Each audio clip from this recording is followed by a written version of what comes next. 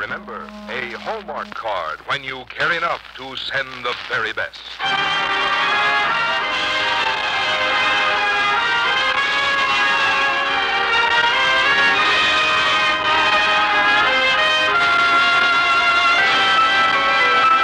Tonight from Hollywood, the makers of Hallmark greeting cards bring you Lloyd Nolan in Dan Wickenden's The Wayfarers on the Hallmark Playhouse.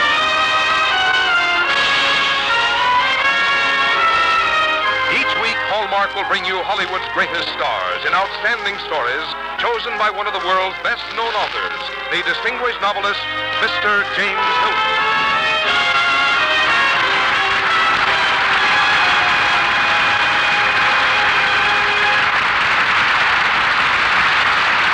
Good evening, ladies and gentlemen. This is James Hilton. Tonight on our Hallmark Playhouse, we present Dan Wickenden's compelling novel, The Wayfarers, a story of American life which won a deserved popularity among the reading public.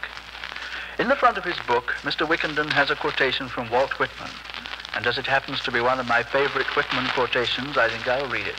Here it is.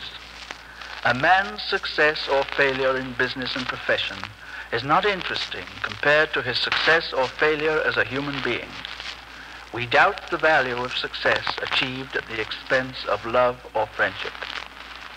I think you'll admit that a novelist couldn't have a better inspiration for the theme of his story.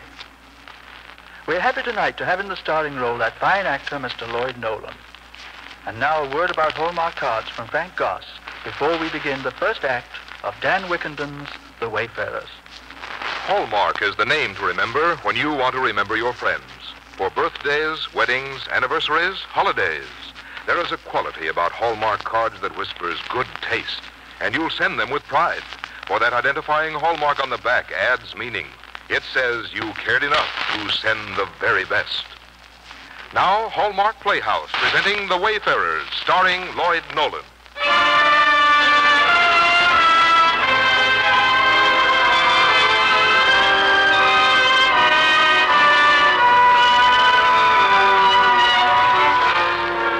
This particular afternoon was quiet, as Broadfield's afternoons had a way of being. At his desk, Ethel Bryant, assistant editor of the Broadfield Chronicle. His efficiency at work was something in which he could take pleasure, but each day he walked away from his desk into a dream he had determined to forget, a dream of desolation and loneliness. Hey, Norris, you know Andy McBain's in town, don't you? He's set to lecture the Women's Aid. Yeah, they don't deserve it, Funny how two guys can start out at the same point with just about the same mental equipment, you'd say, and one of them winds up famous, and the other winds up... A crummy assistant editor of a crummy paper in a crummy city, like myself. You roomed with him in college, didn't you? No. As a matter of fact, you once got him his job here on the paper. You started him. That's where I made my first mistake. Come on, let's forget Andy. Oh, Nora, boss's orders. You're interviewing the hotshot foreign correspondent this afternoon at his hotel. I am. Mm-hmm. Oh, look, Andy's always been a headache to you. I tell you what, I'll go instead of you. No, thanks, Ag, anyway. I've been fencing with Andy McBain's shadow for too long. It's time I stopped running away. Who can tell? Maybe this is some kind of a judgment day.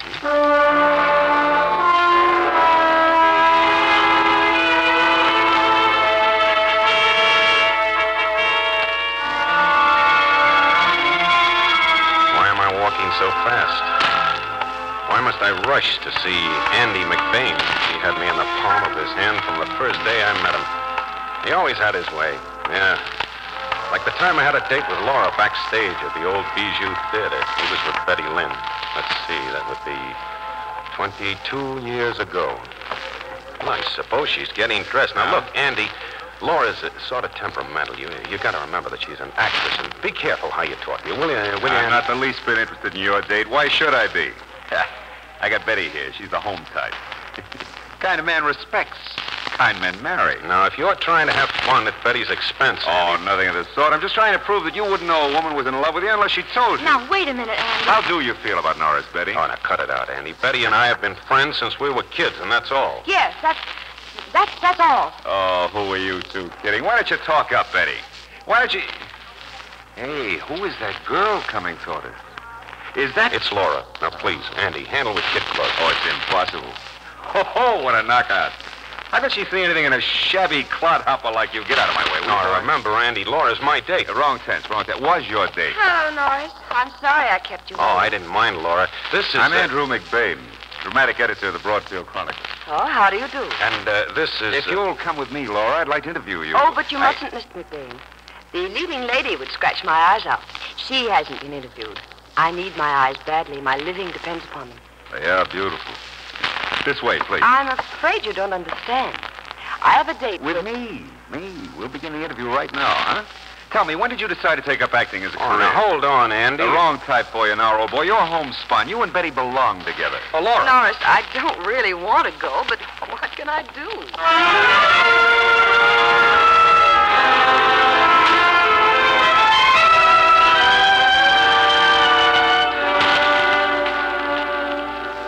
I watched Andy and Laura go out of the theater. It seemed to me that she was really enjoying herself. After that, from time to time, I managed to run into Laura. I made it my business to. I guess she thrilled me every time I looked at her. I felt that she knew, too. Well, at any rate, I finally managed to make a date with her to go on a picnic. I remember I was wearing my best suit that didn't fit very well and a high-starch collar. Norris, I don't know, but you don't look especially good with your hair plastered down with stickum. Oh, you don't like it? Nope.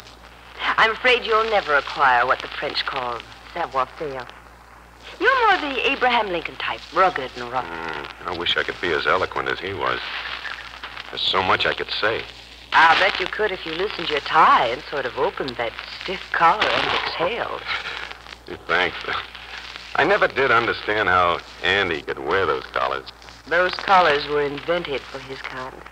Don't you like this kind? Oh, I like Andy fine. He's very dashing and gallant.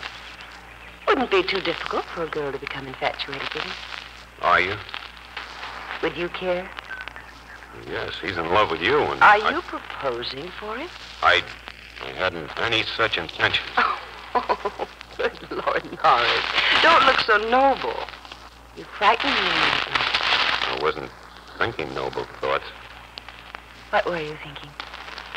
How much I wanted to kiss you. Don't you ever put your thoughts into action?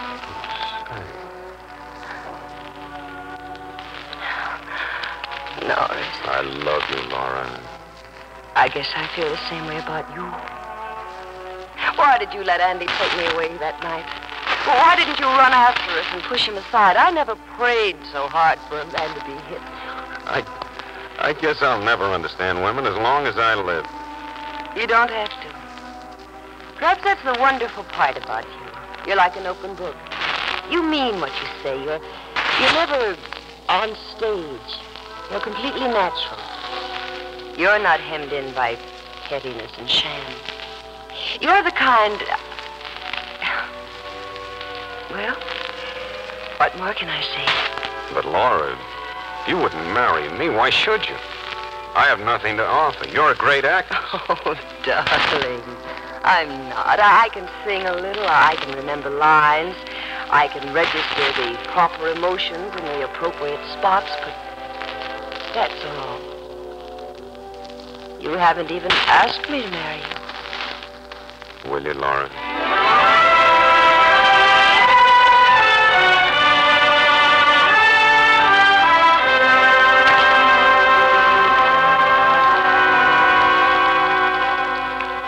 6 months later, we were married.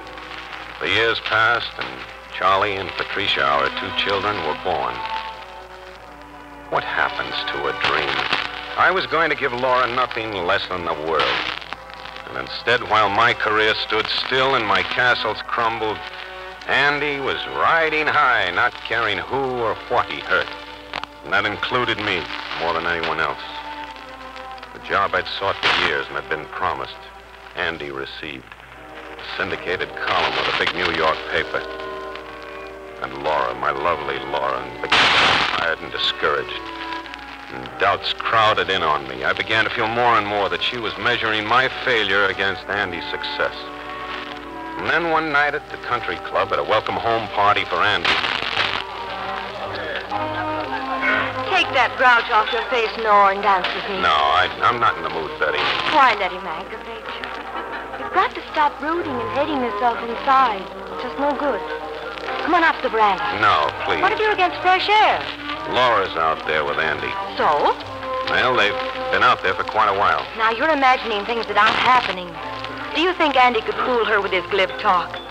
You seem to forget she made her choice years ago. Well, he wasn't important then. Laura's not that kind. Oh, Nora, there's no reason for you to always sell yourself short. She's in love with him. Hey, Norris, I've been looking all over for you. Hey, look, Nora, I'm going to do something. Mind you, not because of you, but because... For Laura, I suppose. That's right. Somebody's got to go to bat for you. It's time you stop pounding the pavement. When are you leaving for New York, Andy? On the midnight special. Why? That's only 2 hours away. I don't know if I can stand you that long.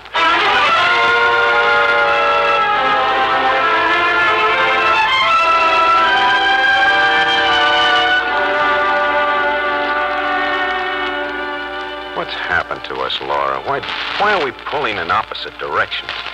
If you'll tell me what you want me to do, I don't know.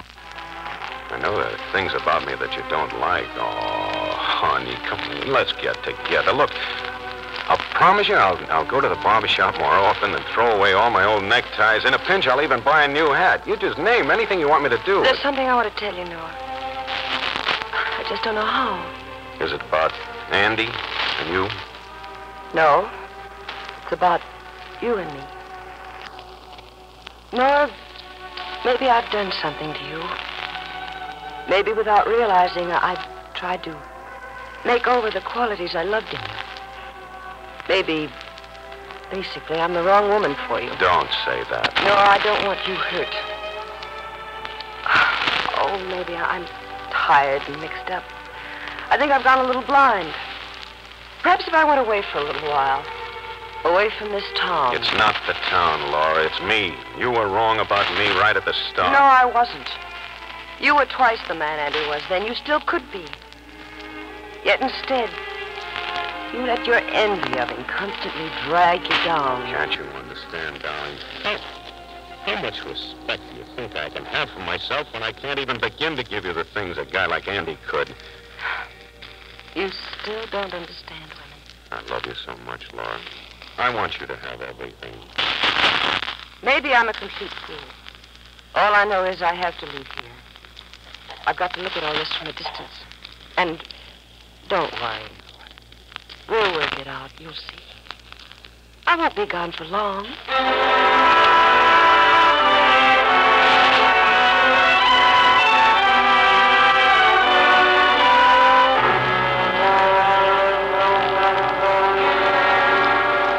A speeding train can mean many things.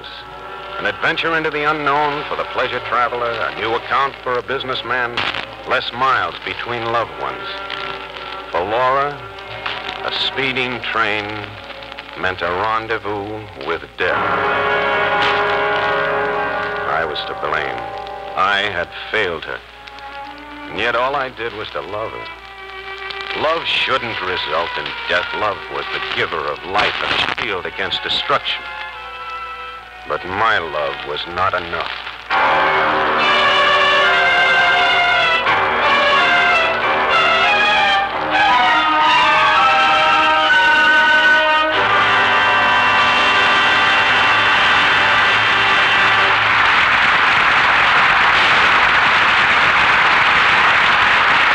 In just a moment, we'll return to the second act of The Wayfarers, starring Lloyd Nolan. Scholar and statesman, poet and protege of the king. This was Joseph Addison. And way back in the 18th century, it was Addison, one of the greatest of English essayists, who said, "Words, when well chosen, have so great a force." Today, too, as Addison found true so long ago, a word well chosen can be a great force in cementing friendships, softening grief, strengthening love. And no one appreciates the power of well-chosen words more than the makers of Hallmark cards. They are aware there is no magic like the magic of words to reach the hearts of others, to heighten their happiness, to comfort their sorrow. Whatever the occasion, there's a Hallmark card that says just what you want to say, the way you want to say it. And what is true of the right words in a Hallmark card is equally true of everything else about it. Its artful design, its superb craftsmanship. So make it a habit to look for that Hallmark on the back of every card you choose, where that Hallmark says you cared enough to send the very best. And now, before we return to the second act of our play, I would like to tell you about a special broadcast.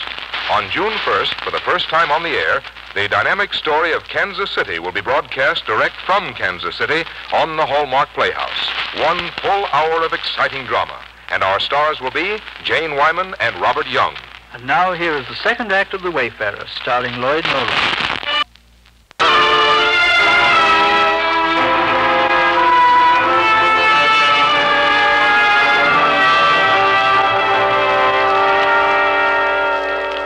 After Laura went out of my life, blackness moved in. All these past 10 years nothing seemed to matter. My children, Charlie and Patricia, my friends, Betty, the world about me, nothing seemed to touch me. I've wrapped myself in a blanket of misery until the pain of living has become numb. Laura's gone, and it was my fault. And now, just as soon as I walk the length of this hotel corridor, I shall see Andy McBain and have him resurrect my failure to Laura and to my children.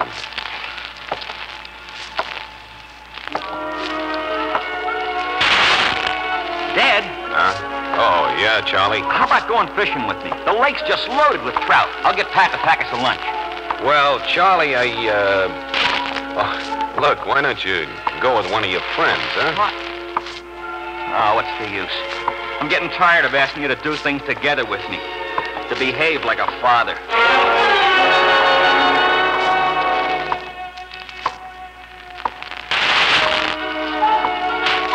I'm turning into quite a blues singer, Dad. Come on, let's go into the living room to the piano, and I'll show you how I sell a song. Oh, I can listen to it from here, Pat. Oh, but you've got to watch me. That's part of the selling. What good would that do? What do I know about singing? You're really interested in my career, aren't you? Oh, all right. I'll go with you. Oh, don't bother.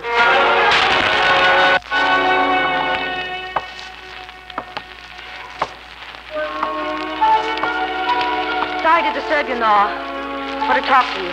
What is there to talk about, Betty? You, Charlie, and Pat. Oh, we're all right. Are you? The kids are grown up, and you don't even know them. And they don't care to know you. Just because you're not interested in surviving, is there any reason why your indifference should rub off on your children? You better face it. You know it as well as I do. Charlie is running around with the wrong kind of people. He's bound to get into trouble. And Pat is wasting a young life singing in a disreputable cafe. If you won't fight for yourself, fight for your children.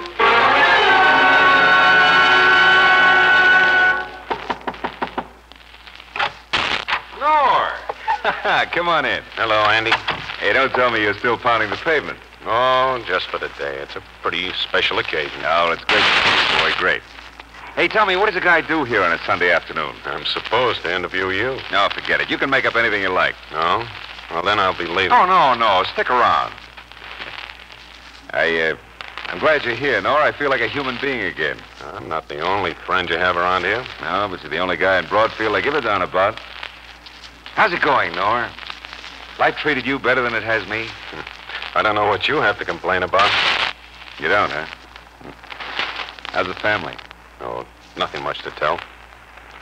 That was bad about Laura. I wrote your letter, didn't I? Yeah. Yeah, she wrote a letter. I always envied you. Because she was your wife and not mine. You know, I honestly thought you didn't know her. Not the way I did, I mean. That's what the letter was about. What gall I had. But I was a lot younger than I am now. Andy, I never did read that letter. Oh? I tore it up, threw it away. I never opened it. Oh, it was just as well, probably. It was a bad letter. I was a little crazy, I think. You know, I tried to get Laura away from you. Maybe you guessed. Maybe she told you. I'll never forget the way she looked at me. Not angry, a little puzzled at first, and sorry for me. How can you get along without her, Nora? How do you do it? I've asked myself that same question for years. Maybe, Andy, it's better to be like you. Nothing to worry about except your own skin. You're so wrong. You have her to remember and the children. I'd trade places with you anytime. As far as I'm concerned, when the lecture tour's over and the book's dead, what then? Well, more of 40. No, I'm too old. There's a whole new generation come along. I can't compete with them. Yeah, I'm going the way all newspaper hacks think they want to go, turning my hand to fiction. Maybe I'll make a living at it, and maybe I won't. You know, if nobody buys my stuff, you'll have to find a place for me here on the Chronicle. You're kidding. I wish I was. I'm pretty scared of the years ahead. I'm a frightened parent, you know. A lonely one. Nuts. That's odd. All along, I thought that you could never lose. That you were the big winner. Well, so long, Andy. Good luck to you. Thanks a lot. Thanks for what? For giving me back my self-respect.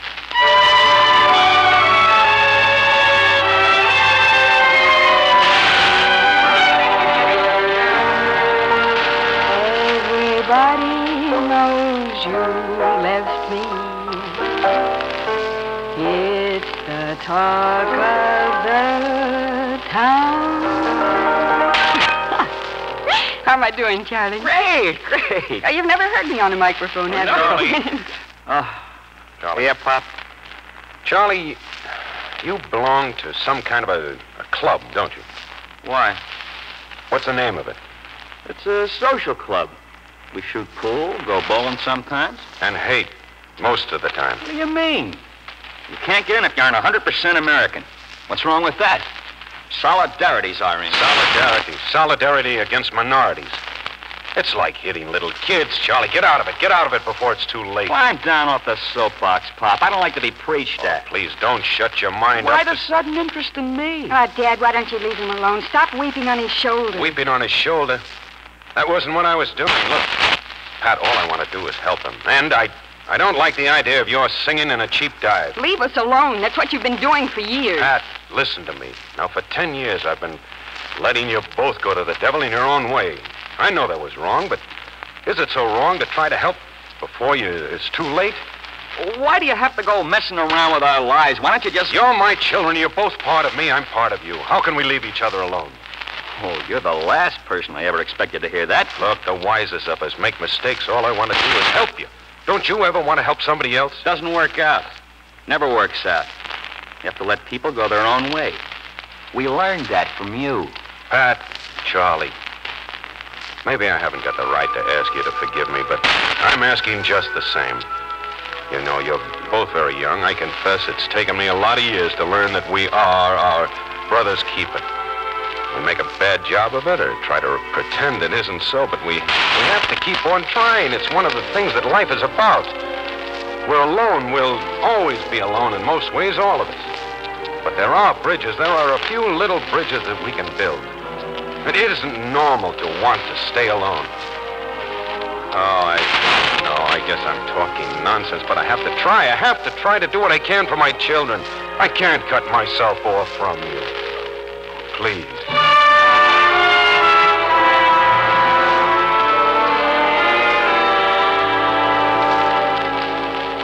Noah, what is there about you? You're different somehow. Well, could be. I'm wearing my face in a new way, Betty. Huh? You know, maybe that's not as crazy as it sounds. You look happy. It's funny, while I was walking over here, I thought I'd never seen the sun so bright. It seemed to have an almost a benevolent kind of warmth. It made everything look so clear and sort of wonderful. Almost like I was seeing the countryside for the first time in 10 years. This is a beautiful little town, Betty. Whatever the reason, Noah, it's good that you can see it again. Yes. Yeah, what is the old saying? There are none so blind as those who will not see. Oh, Norris. I don't know why you put up with me for all these years, giving me so much friendship without any thoughtfulness in return. I haven't deserved it, but I am grateful for it. Listen, Noah. Sometimes the right impulses lead to disaster, and sometimes the mistaken ones to an unexpected triumph. Who is to judge us? Betty. Betty, I feel as old as Methuselah. I could get along without you, I guess, but I can't see life that way anymore. So, I'm asking you to marry me. Oh. I've just reached the point where I can think about Laura as a chapter in my life that was wonderful. And the love I had for her has become part of me. But I suppose a man can have more than one kind of love in his lifetime. I'm saying it badly. I have so little to offer. You don't know. You just don't know what you have to offer. If you did, maybe I wouldn't love you, Norris. And I've loved you. It seems like forever. Oh, Norris. What about the kids? What's to become of them? We just can't. No, they've got good stuff in them. It'll come out. It's up to me. And now, up to you too, darling, to help show them the way. We're going to give them a happy environment and prove to them that we can work out our problems together. I know it isn't going to be easy, but we're going to fight. Betty, it's taken me a long time and a lot of misery to find out that everything that's alive stays alive by strife. That's what we're going to do, dear. That's what we're going to do.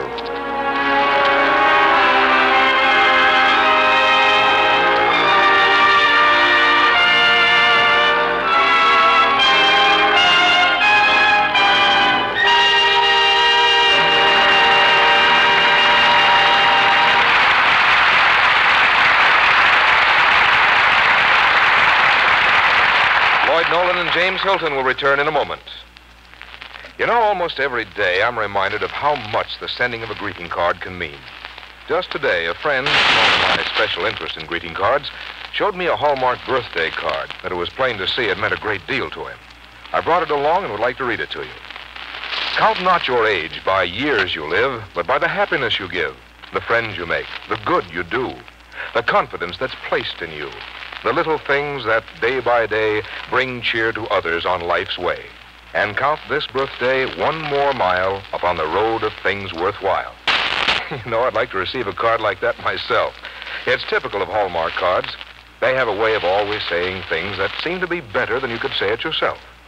That's why, when you ask any group of friends what name they think of in greeting cards when they want to send the very best, they quickly answer Hallmark cards. So it's easy to remember. It would be difficult to forget. To look on the back of every card you choose for that identifying hallmark. It says you cared enough to send the very best. Here again is James Hilton.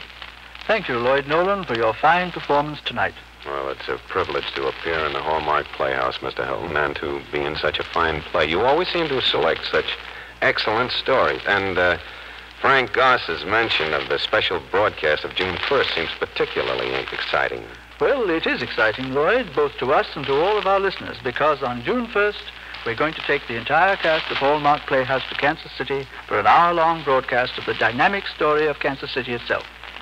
It will be broadcast direct from the Kansas City Music Hall. And who will star in it, Mr. Hilton?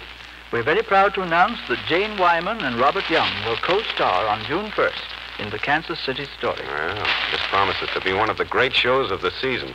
And what have you selected for next week's show?